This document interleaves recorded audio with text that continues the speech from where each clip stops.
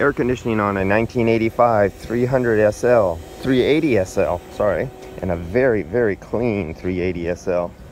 If you look, the rugs, the mats, the seats, everything's in immaculate condition on this. Yeah, this is definitely a keeper.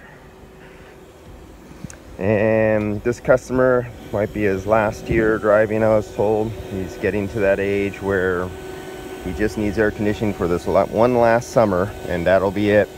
But I found a leak and kind of knew where it was before. Have worked on this vehicle before. As you can see, you can't see anything here.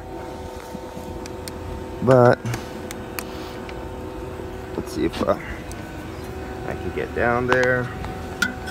Get the light right on the clutch. If you can see it. Let me see if I can get another direction. Come on, let me get in there. Balance. There we go.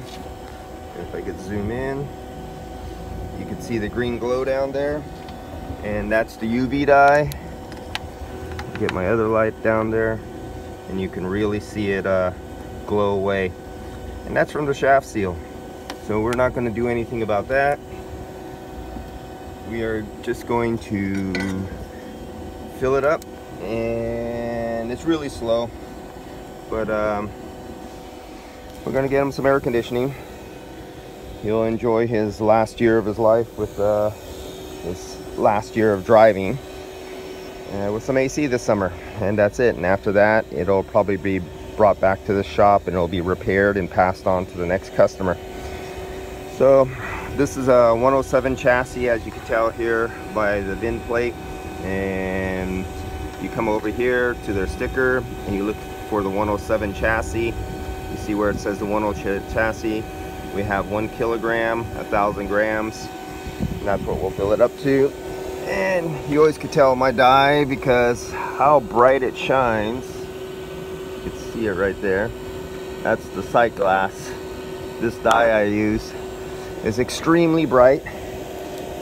Almost no shops will buy it because it's a little too expensive. I get it in the 32-ounce quart containers, and it's well over $200. And everyone squeals when they hear that price, but it does the job. That's the difference. You pay for what you get, usually. Every now and then somebody does some marketing tricks and gimmicks a product on the market that doesn't do so well. All right, so I'm going to finish up this vacuum here and then do a recharge, and let's see how the pressures look on this old beast. And you know what, let's do a comparison. You know the can of AC Pro, and they have that little gauge on them that goes up in that green area, and it means it should be good, and that's usually somewhere around 30 psi, I think up to 40-45 psi, somewhere in that area. Let's see what the low side pressure looks like on this vehicle.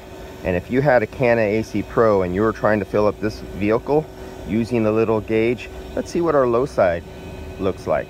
And let's try to determine what damage would be caused if you use a can of AC Pro with that little low side gauge that gives you the green area between the little area, and you tried to fill it up to that point. What would break? All right, see you on the next one.